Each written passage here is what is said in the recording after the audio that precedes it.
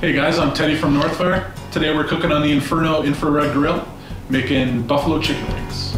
For today's recipe, you'll need your favorite hot sauce, uncooked chicken wings, butter, and Worcestershire sauce. Place 7 to 8 chicken wings in the food tray and slide into the third rack of the Inferno. Cook for approximately 2.5 to 3 minutes. Pull out the tray and flip the wings, rotating the front pieces to the back.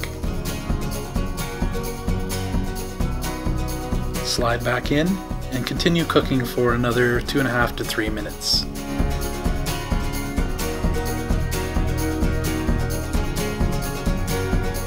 Set aside your wings in a medium-sized cooking bowl.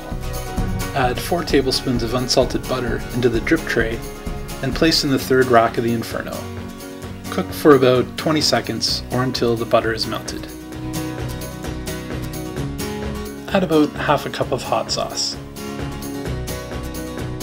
a few good dashes of Worcestershire sauce, and mix well, sliding back into the third rack of the Inferno for a few seconds to bring everything back up to heat. Stir once again and add the sauce to your wings.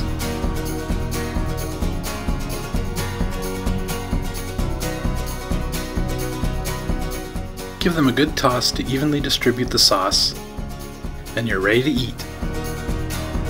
It's as easy as that. Please follow our channel at NorthFire Ltd for more recipes, and check out northfire.com to learn more about the Inferno Infrared Grill.